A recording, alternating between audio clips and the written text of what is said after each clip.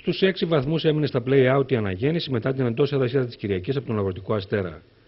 Μια ήττα μαχαιριά για τους κυτρινόμαυρους που βρίσκονται μετά το πέρας τρίτης αγωνιστικής στον Παράζ σε θέση υποβιβασμού και χρειάζεται πλέον να αντιδράσουν για να αλλάξουν τα νέα δεδομένα που δημιούργησε το κάκιστο αποτέλεσμα με τον Αγροτικό Αστέρα. Και αυτή η αντίδραση ζητείται άμεσα, αφού η μάχη της παραμονής συνεχίζεται αύριο Τετάρτη με ένα πολύ δύσκολο εκτός έδρας αγώνα για τους κυτρινόμαυρους κόντρα στη Ζάκυνθο. Δεν σταματάμε εδώ πέρα. Έχουμε δείξει ότι στα δύσκολα είμαστε δυνατοί. Θα το δείξουμε στα επόμενα παιχνίδια. Συνεχίζουμε την προσπάθειά μας. Έχει παιχνίδια πολλά μπροστά.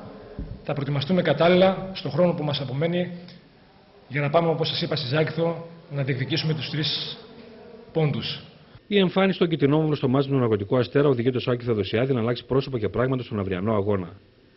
Η αποστολή της Αναγέννησης αναχώρησε νωρίς το πρωί για το όμορφο νησί του Ιωνίου, χωρίς τον Σάιν, ο οποίος κόντρα στη Ζάκυνθο θα εκτίσει τη μία αγωνιστική της πενίστου.